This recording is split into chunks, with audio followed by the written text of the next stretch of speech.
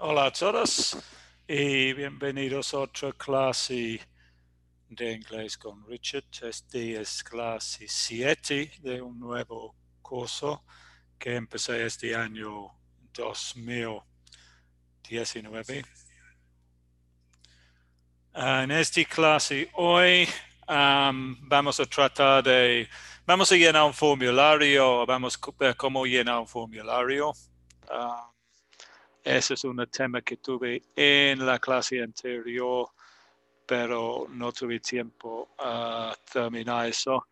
Vamos a ver también cómo se habla de posesión en inglés usando el caso posesivo o el S posesivo. Y el otro tema es vocabulario relacionado con la familia. Recuerden, esta clase, como las otras clases que he hecho este año, lo que estoy haciendo es que tengo una conferencia y estoy transmitiendo la conferencia, y los que están unidos a mi canal tienen la opción de juntar en la conferencia. También ellos tienen la opción usar la chat aquí en YouTube.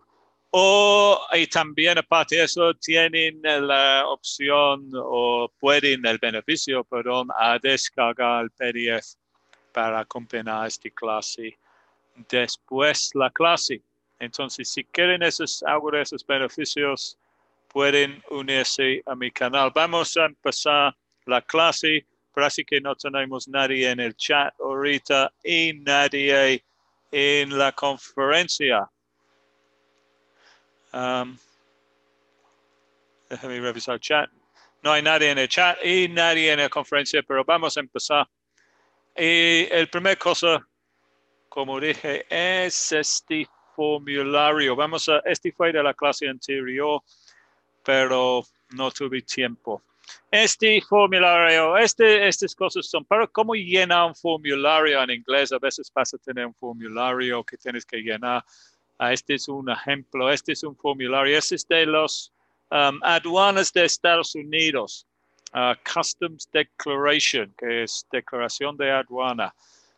Todas las personas que llegan a Estados Unidos en avión, en barco o por la tierra, tienen que llenar este formato. Pero las cosas aquí también podemos aplicar a otros formatos que tal vez tienen que llamar. Entonces, vamos a empezar. ¿Cómo se puede llenar un formato así en inglés? Primero dice aquí, each arriving traveler or responsible family member must provide the following information. Only one written declaration per family is required. The term family is defined as members of a family residing in the same household who are related by blood, marriage, domestic relationship, or adoption. So, primero, dice que solo una persona tiene que llenar este formato, cada familia. Y la definición de una familia es padre, madre, hijos, viviendo en la misma casa, que tiene una relación de sangre, matrimonio o relación doméstica. So, si llegas solo, se llena un formato. Y si llegas con tu familia, con tu esposo o tu esposa y tus hijos, solo llenas uno para todos. Primera pregunta es family name. Family name es, como se dice en español, apellido. Apellido. A veces dicen last name. En Inglaterra o en el inglés británico tenemos vamos a mover para que pueda hacer notas aquí. Tenemos la palabra surname. Surname. En el inglés americano no existe, pero tal vez si entras, por ejemplo, Inglaterra. No puedo escribir ahí. Let's put it down here. Te vas a ver nombre, Surname. Surname es apellido en el inglés británico. Pero en Estados Unidos dicen family name or last name. Let's make that smaller. Let's put it down to 7. Yeah. And we can move that up there. So es otra cosa que se puede ver aquí. Move it up there. En cambio de family name, podemos decir surname. Make it smaller. So, ¿qué lo vas a poner aquí? Es tu nombre, tu apellido. Y después tiene first, es tu primer nombre. En mi caso, por ejemplo, este family name is Pinel. Y first name is Richard. Hi, Patricia, how are you?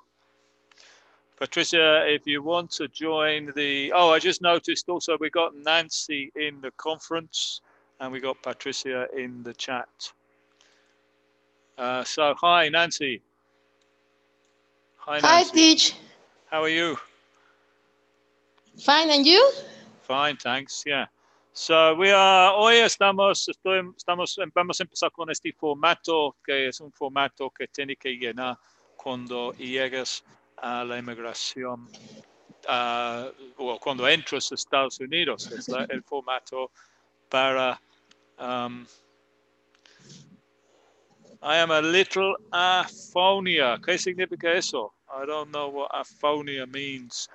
Este formato tiene que llenar cuando llegas a Estados Unidos para la aduana. So aquí le vas a poner tu apellido. First name es tu nombre. En mi caso es Richard. Y middle name es tu otro nombre. Okay. Sí, en mi caso solo tengo uno. Otra persona tal vez puede ser Richard John. Entonces pones tu segundo nombre aquí. Próxima cosa es tu birth date. Birth date. Otra vez, a veces dicen en esta, otra manera de decir birth date, esa es tu fecha de nacimiento. Pero también podemos decir date. Voy a mover este. Date of birth. O a veces simplemente vas a ver D-O-B. Si ves algunas de esas tres cosas, ese es date of birth, D-O-B o birthday, bueno, es fecha de nacimiento. Fecha de nacimiento. Y aquí en Estados Unidos siempre, para confundir todos, siempre se pone aquí en Estados Unidos primero el mes, después el día y después el año. En Inglaterra, en el demás del mundo que yo conozco, como en España y como en América Latina, en toda Europa, es primero el día, después el mes y después el año. Pero en Estados Unidos siempre se ponen en reverso. Number of family members traveling with you. Número de personas. Recuerda que solo en este caso tienes que llenar un formato para familia. Aquí quieren saber cuántas personas están en tu familia. Si tienes 2 hijos, por ejemplo, en mi caso, si estoy con mi esposa y 2 hijos, voy a poner 3 personas que están viajando conmigo. Aquí, lo que quieren aquí es la dirección donde vas a quedar en Estados Unidos. Si vas en vacaciones, eso será la dirección del hotel. Si vas a quedar con amigos o parientes, será la dirección de tus amigos o parientes. Entonces quieren la dirección, la calle, el número o el nombre del hotel, la ciudad y el estado. So este puede ser Hotel California, City Los Angeles, Estado California. Passport issued by country. ¿De qué país?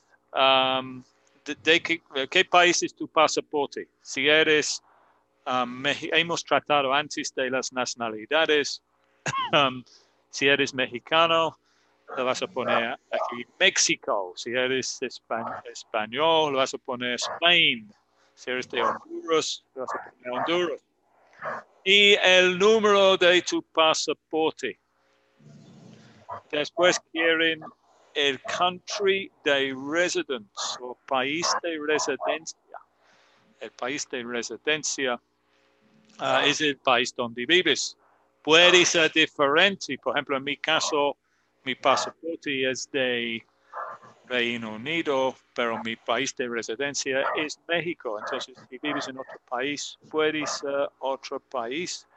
Countries visited on this trip prior to US arrival. Países que has visitado antes que llegaste a Estados Unidos en este viaje. Por ejemplo, si vas a Estados Unidos, primero vas a Canadá, gastas vienes de España, vas a Canadá, gastas una semana en Canadá y después vas a Estados Unidos, tienes que poner aquí Canadá. Aquí quieren airline, flight number o vessel name. Si llegas por avión, quieren el airline, que es aerolínea, puede ser, por ejemplo, British Airways o Aeroméxico. Y el número de vuelo, que puede ser BA739, BA7340. Y vessel name es el nombre del barco, por si acaso que llegues por barco, pero muy pocos ahorita llegan por barco. Próxima pregunta, lo que quieren saber ahorita es primary purpose of this trip, propósito de este viaje, es para, aquí la pregunta es, the primary purpose of this trip is business. El propósito principal de este viaje es para negocios. Si estás turista, le vas a poner aquí no. Pero si estás visitando para una conferencia o algo así, lo vas a poner yes. Después quieren saber que estás entrando al país. Y tienen varias cosas aquí que realmente la mayoría son prohibidos. Entonces no quieres entrar con esas cosas. Tenemos frutas, verduras, plantas, semillas, comida, insectos. Mejor aquí si no llevas esas cosas y aquí te vas a poner no. Después tenemos carnes, animales o productos de animales. Agentes de enfermedades, cell cultures, que es culturas que se crece en los, no sé cómo se llama en español, y snails, caracoles. Nunca vas a Estados Unidos con caracoles. Había una ocasión que mi hermana entró a Estados Unidos, son muy, no sé qué puedo decir con eso, cuando entras ahí, creo que mi hermana tenía una manzana o algo así que lo olvidé en su bolsa. Y cuando entré a la aduana, la encontraba en la manzana y fue un gran problema por la manzana que, está con una manzana. Y luces empezaban a prender y lo llevaron a mi hermana a otro lugar porque entró a Estados Unidos con una manzana. Y fue un gran problema. Entonces, es mejor que no entres con nada de comida ahí, ni un lunch. Y si tienes algo de comida, cómelo en el avión antes que entres. Otras cosas que tenemos, soil, esta es tierra, o has estado en una granja, rancho, o en el campo donde tienen animales. Y mejor también que dices no. Has estado cerca a livestock. Livestock es animales como vacas, puercos y ovejas, gallinas. Dices mejor aquí si tienes una de esas cosas, tal vez te vas a tener problemas entrando. Después, preguntas de dinero. I am carrying currency or monetary instruments, moneda, dinero básicamente. más que $10,000 estadounidenses. No entres con más que si tienes más que $10,000, tienes que declararlo. I have commercial merchandise. Si estás entrando a Estados Unidos con mercadería, ¿cómo se dice mercadería? Mercancía, perdón. Si tienes mercancía para vender o para mostrar a clientes, otra vez tienes que declararlo. Y finalmente, aquí tienes que declarar si eres residente de Estados Unidos, has salido o regresado, tienes que declarar todo lo que has comprado en el extranjero, incluso los regalos, tienes que declarar aquí el valor. Y si eres un visitante, tienes que declarar todo lo que entras, pero solo las cosas que te vas a dejar en Estados Unidos. Eso significa, si entras con tu laptop, por ejemplo, o tu celular, pero vas a salir con tu laptop, obviamente no tienes que declarar tu laptop. ¿Qué más? Nada más realmente. Aquí tienes que poner la lista de las cosas y simplemente es cuestión de firmarlo. Ok, very good. Vamos a seguir. ¿Tienes algunas preguntas? Patricia, tenemos Patricia en el chat, tenemos Nancy, tenemos Israel. Tenemos Patricia también aquí. ¿Tienen preguntas de este formato? No, teacher. No. Patricia, are you there? No, teacher. No. No, fine. No questions, good. Vamos a seguir entonces con este posesión, hablando de posesión en inglés. So, así 2 o 3 clases vimos adjetivos de posesión. Adjetivos de posesión. Ahorita vamos a ver otra manera de hablar de John. So, this is John, este es Juan, and this is his car. So, primero, his es un adjetivo de posesión, possessive adjective, que vimos así 2 o 3 clases, creo. Y aquí en español tengo, y este es su coche, and this is his car. Pero aquí tenemos otra manera de hablar de posesión. Decimos, it's John's car. It's John's car. Aquí tenemos apóstrofe S. Esta es una estructura en inglés que se llama the possessive S, o the possessive case, o el caso posesivo. Es como en español se dice, es el coche de Juan. Si traducimos este directamente, literalmente, vamos a decir, it's the car of John. Pero en inglés no se dice, it's the car of John. Se dice, it's John's car. En esta frase aquí tenemos apóstrofe S. El primer apóstrofe S es el verbo be. It is. Y este aquí es el posesión. Ya sabemos porque este está seguido por un sustantivo. It's John's car. Es el coche de Juan. Tenemos otro ejemplo aquí. Tenemos 2 personas. This is Mr. and Mrs. Brown. And this is their house. Y este es su casa. Otra vez aquí tenemos el adjetivo de posesión. El adjetivo posesivo que vimos hace 2 o 3 clases. Es como se dice en español, su casa, their house. Pero aquí tenemos el caso posesivo. It's Mr. and Mrs. Brown's house. Es la casa de la señora del señor y la señora Brown. Y aquí, Mr., Mrs., Mr. es como se escribe, M-R es como se escribe Mr.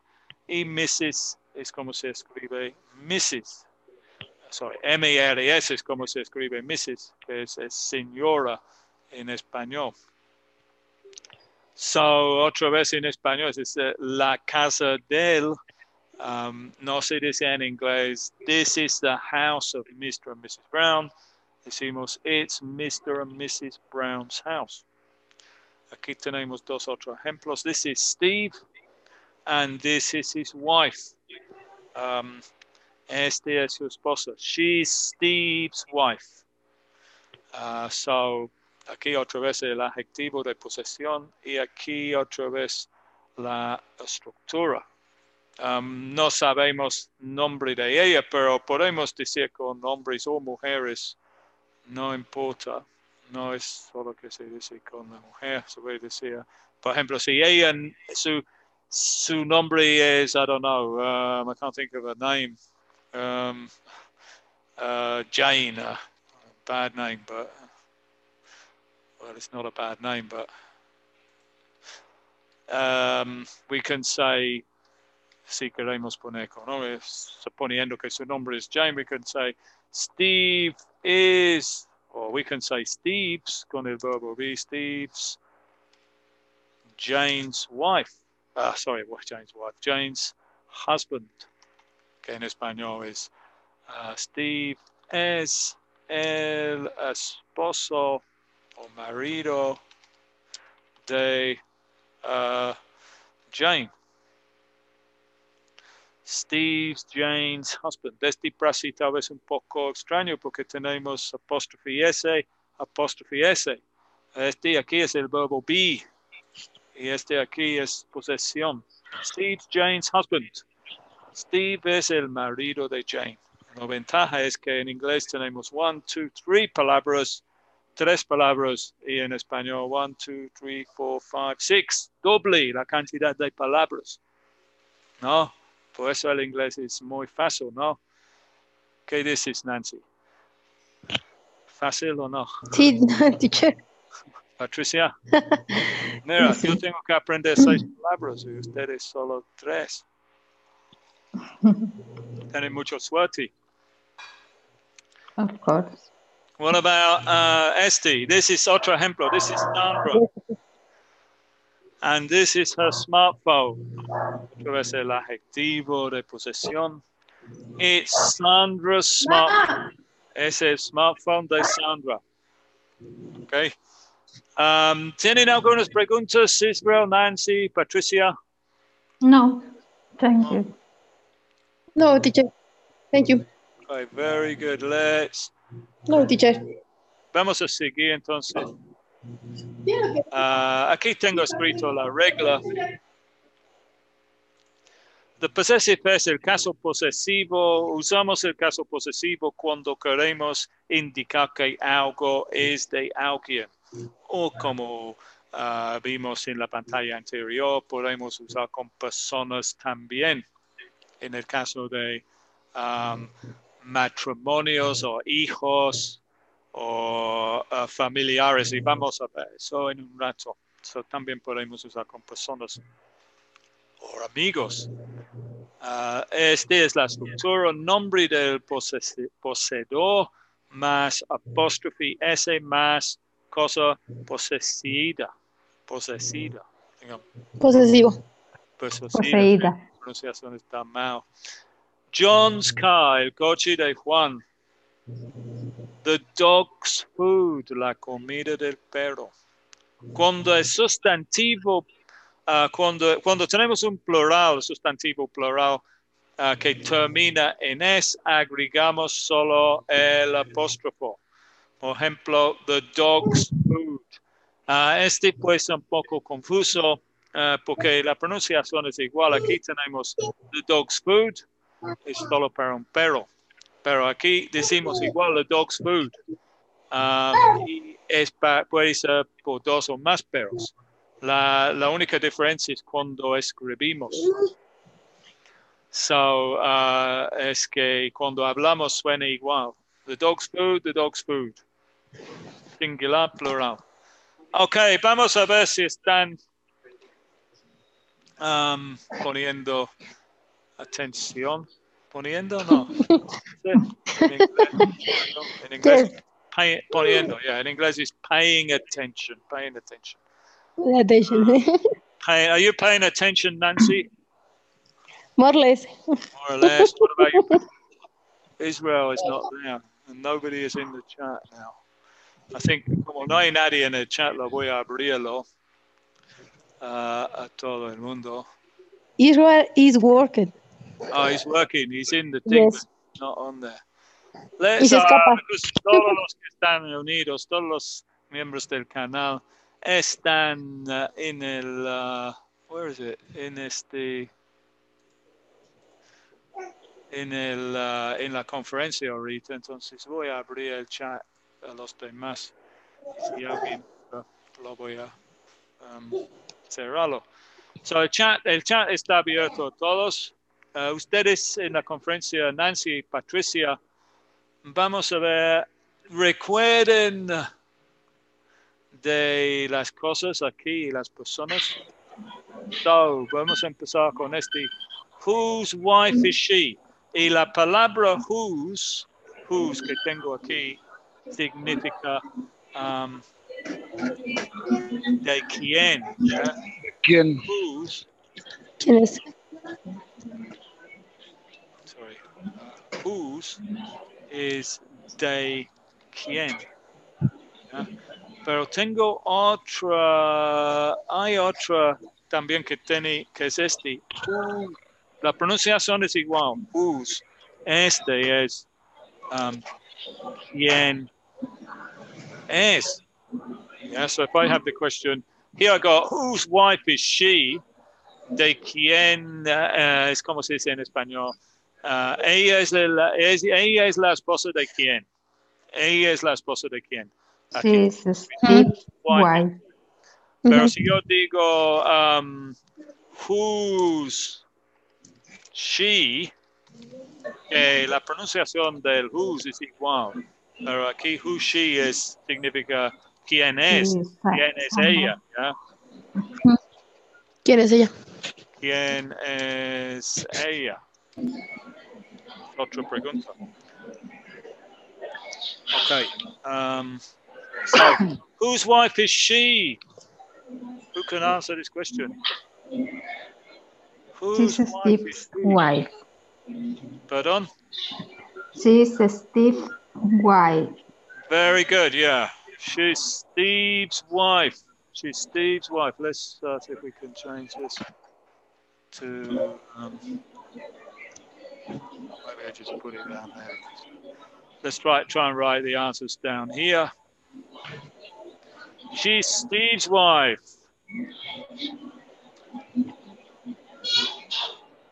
Good. Whose house is this?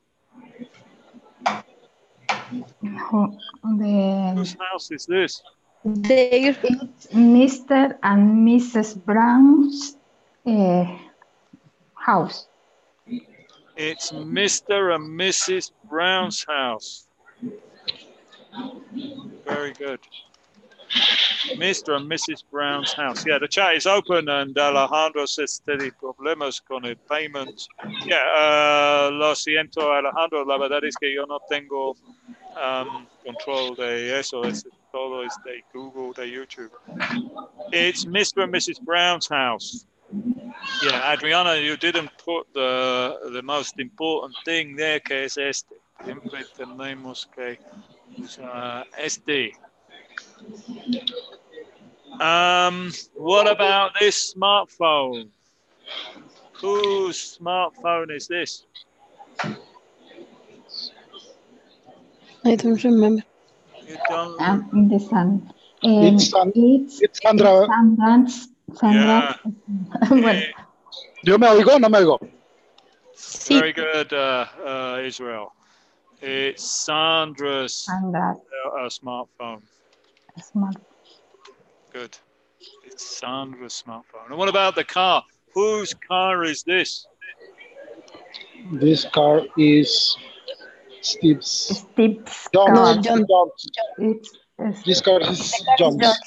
Yeah, it's John's car. Car.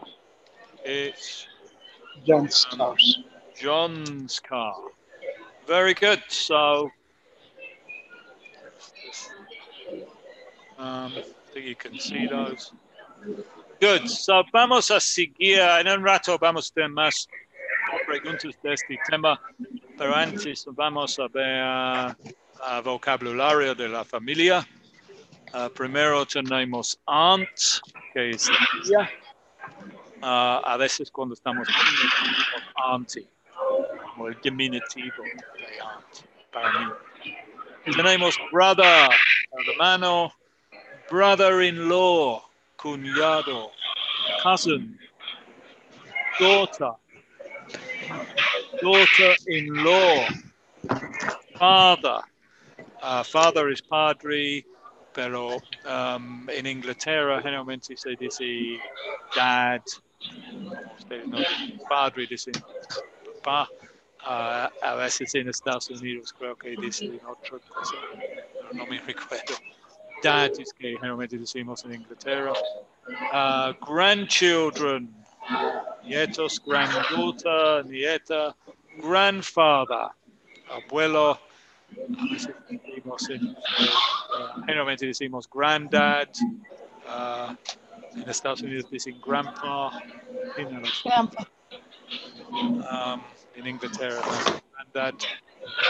Grandmother, abuela, es como granny, como ustedes dicen abuelita.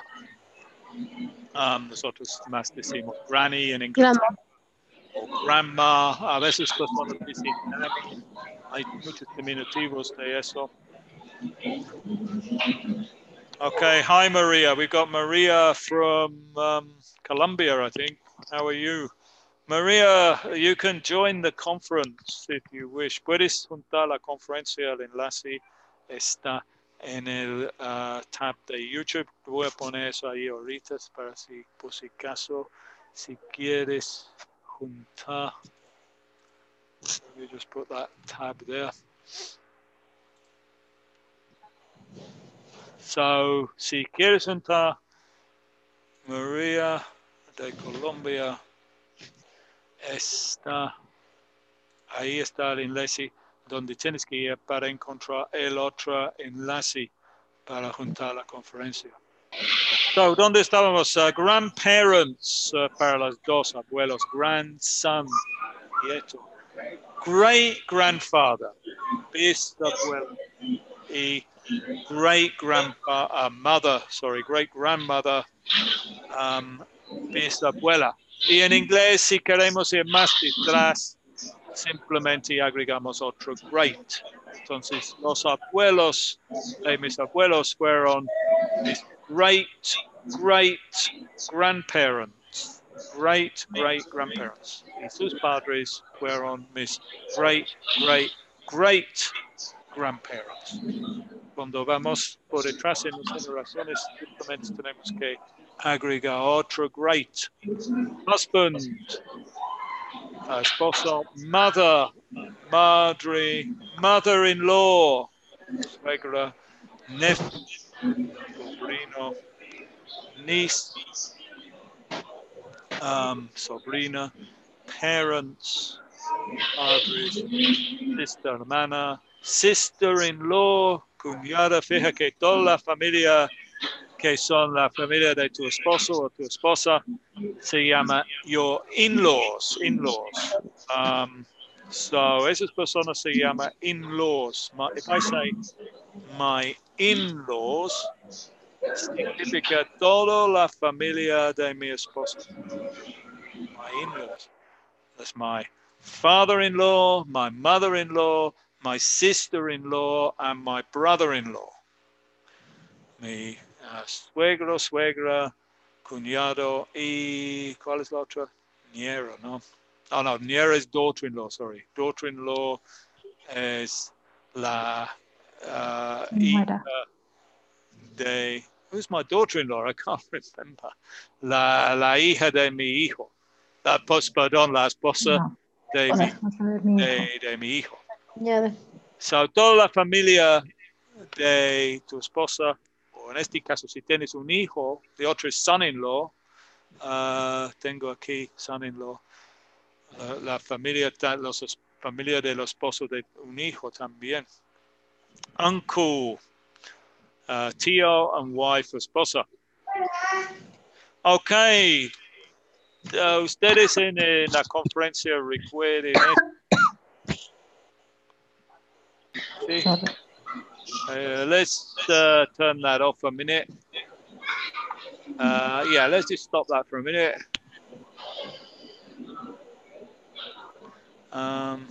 So, Nancy, how do you say nietos in Inglés? Nietos. Oh, Do you remember? ¿Cómo se dice nietos in Inglés? I don't know.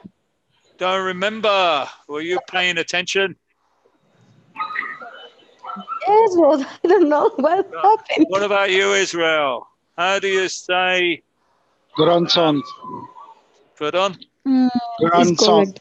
Well, grandson is nieto. ¿Cómo se dice nietos? Patricia? Grandchild? Grandchild. Well, the grandchild is singular.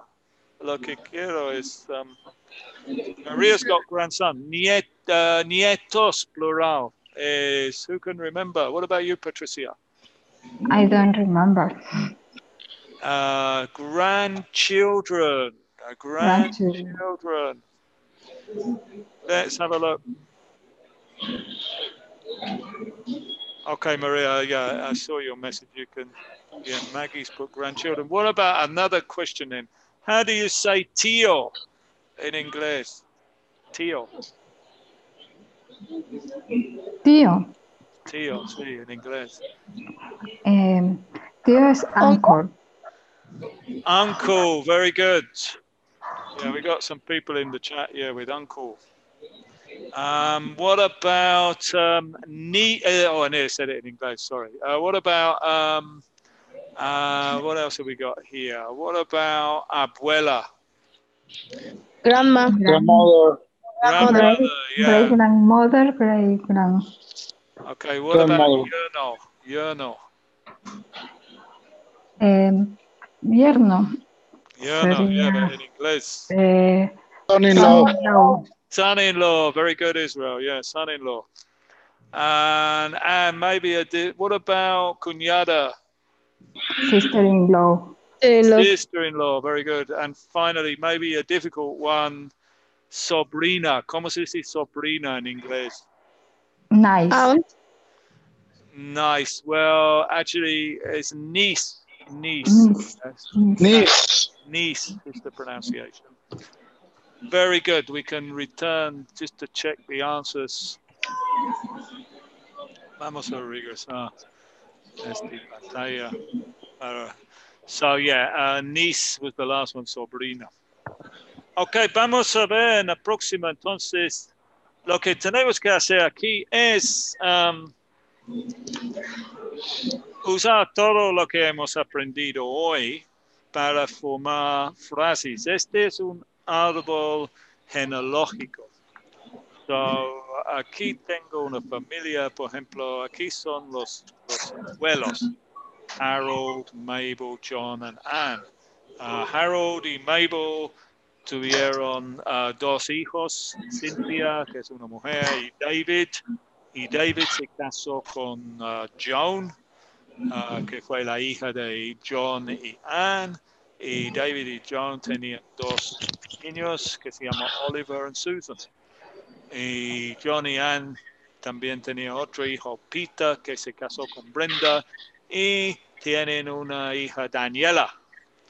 Entonces, hay muchas frases que podemos hacer de cada persona. Yo te voy a dar un ejemplo. Por ejemplo, yo puedo empezar con who's Harold? Esta es la pregunta. So, nosotros podemos ver que Harold está aquí. Harold, So, Harold tiene varias sí. relaciones. Tiene Yes. una relación con Cynthia, Harold tiene is con David, tiene con father, Oliver, tiene con Susan y tiene con Mabel. So, hay muchas frases que podemos hacer de Harold.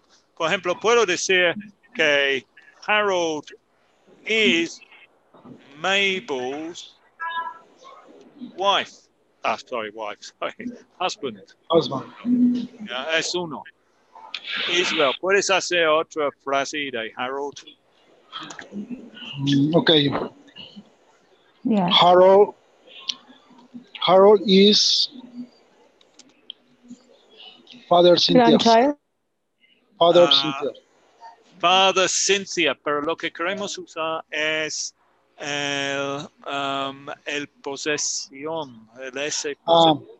Entonces, podemos decir Harold is, tenemos que poner aquí Cynthia's, what? Cynthia's father, yeah.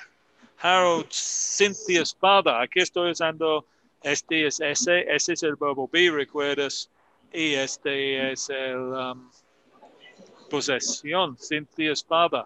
En español es Harold es el padre de Cynthia. ¿Qué más podemos decir de Harold? Harold, Oliver's granny. Granny, no, porque Granny es abuelita. Y Abuelita. Grandfather. Grandfather. Yeah, very good, yeah. Harold's, Oliver's,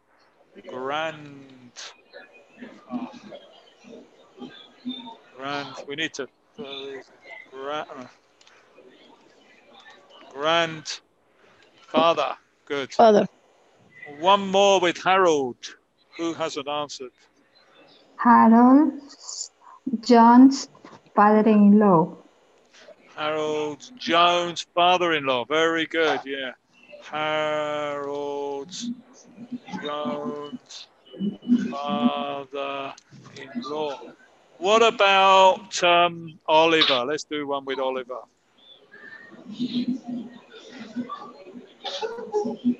Can you repeat, please? Oliver. Who's Oliver? Oliver's Harold. Nancy. Who's Oliver? Who can tell me? Oliver, Susan's brother. Oliver, Susan's brother. Very good, yeah. What else? Oliver's Mabel grandson. Yeah, don't forget the essay. Mabel's grandson. Good. One more with, what about Oliver and Daniela? What's the relationship between Oliver and Daniela?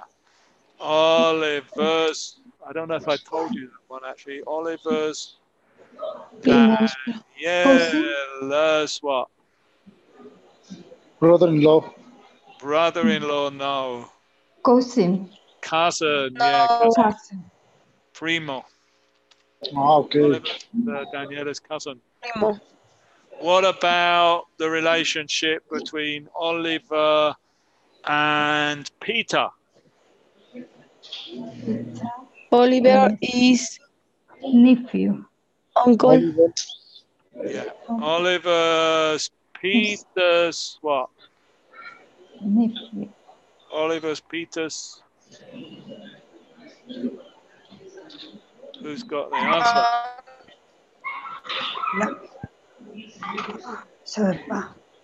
Nephew? No? Oliver is Peter's. Anybody? Sobrino. ¿Cómo se dice sobrino en inglés? Nephew. Nephew, yeah. Oliver is Peter's nephew. Peter es el hermano de John y John es la madre de Oliver. Entonces es el tío, él es el tío y él es el sobrino. I think we'll do one more. Let's have a look at, which one should we do? Let's do Brenda. Brenda. Oliver is Brenda. Uncle Lilo. Oliver is Brenda's uncle. I don't remember how to say cousin. Anyway, vamos a hacer Brenda. Entonces, la pregunta es, who's Brenda? Who's Brenda? Okay. Okay. Who's Brenda? Brenda is wife Peter. Okay, so Brenda's Brenda Peter's wife. is Peter's wife. Peter's wife. Very good. Brenda is Peter's wife. Good. What about, what else can you tell me about Brenda? Brenda is mother. No, Brenda is Daniela's mother. Good. Brenda is Daniela's mother. One more with Brenda. One or two more with Brenda, I think. Brenda is Annie's daughter.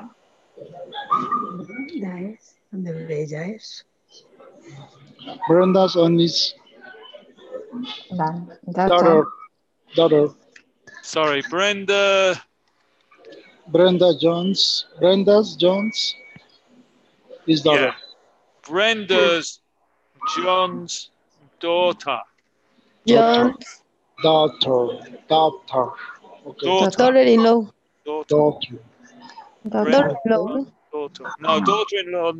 Pardon. Yeah, sorry. Yeah, you're right. Daughter-in-law is not the daughter, it's the daughter-in-law. Yes. ¿Cómo se llama en español? Nuera. Nuera, yeah. Brenda's John's daughter-in-law. Very good. Ok, con eso creo que casi hemos terminado. En la próxima pantalla tengo muchas más relaciones que podemos hacer con este. Who's Harold? Harold is Mabel's husband. Harold is Cynthia and David's father. Harold is Oliver and Susan's grandfather.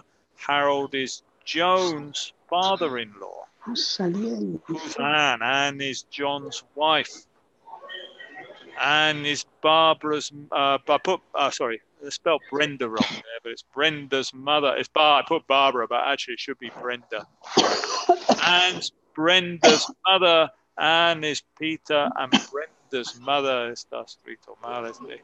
Anne is Daniela's grandmother. Who's Cynthia? Cynthia is Harold and Mabel's daughter. Cynthia is David's sister. Cynthia is John's sister-in-law. Sorry, Joan's sister-in-law. Okay. Joan is la hermana de David, entonces es la cuñada. Cynthia is Oliver and Susan's aunt. Yeah, because Oliver and Susan are the children, or David's children. Who's David? David is Harold and Mabel's son. David is Joan's husband. David is Cynthia's brother. David is Oliver and Susan's father. Who's Peter? Peter is John and Anne's son. Peter is John's brother. Peter is Daniela's father. Peter is David's brother-in-law. Peter is Oliver and Susan's uncle. Who's Oliver? Oliver is Mabel's grandson. Oliver is Cynthia's nephew. Oliver is David and Joan's son. Oliver is Susan's brother. Oliver is Daniela's cousin. Okay, very good. Y con eso hemos terminado esta clase. Muchas ¿A qué hora ha gracias, empezado la clase? Israel y Patricia, en el chat. Tenemos Dama también para acabaste de...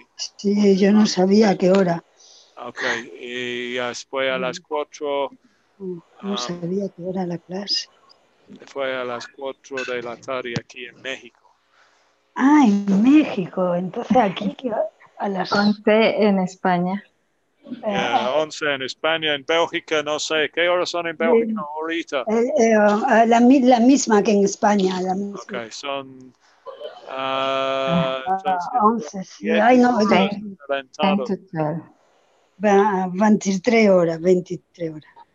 Ok, so, vamos a terminar. Tenemos Dama, gracias Dama, tenemos Israel, gracias Nancy, gracias Patricia. Y tenemos María de Colombia en el chat. Gracias María, espero que puedas juntar con la conferencia. Y todos los demás que están viendo en YouTube, muchas gracias. Regreso con la próxima clase, martes en la misma hora.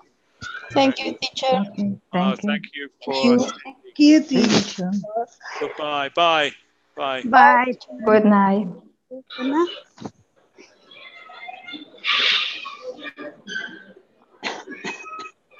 ¿Y cómo podemos recuperar esto? ¿Cómo puedo yo recuperar? Espérate.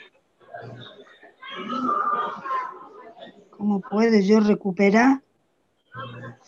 Clase en vivo, llenar el formulario en caso posesivo. En directo. ¿Y cómo yo puedo recuperar? ¿Dharma?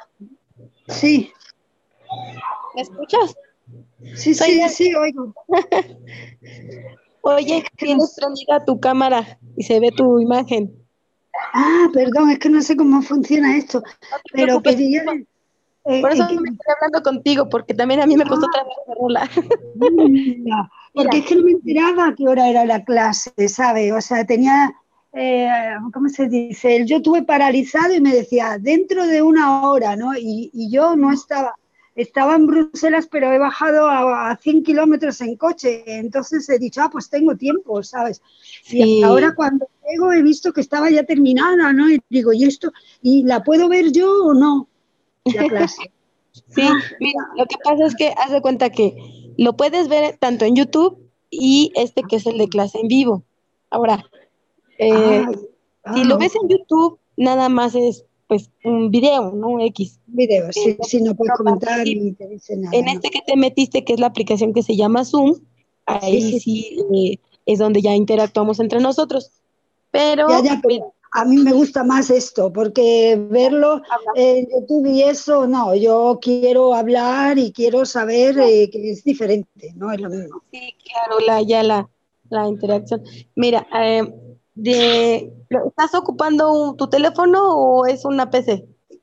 No, el teléfono, es que el ordenador no lo tengo que comprar y todavía no lo he comprado, o sea, tengo uno, pero yo también lo ocupo desde mi teléfono.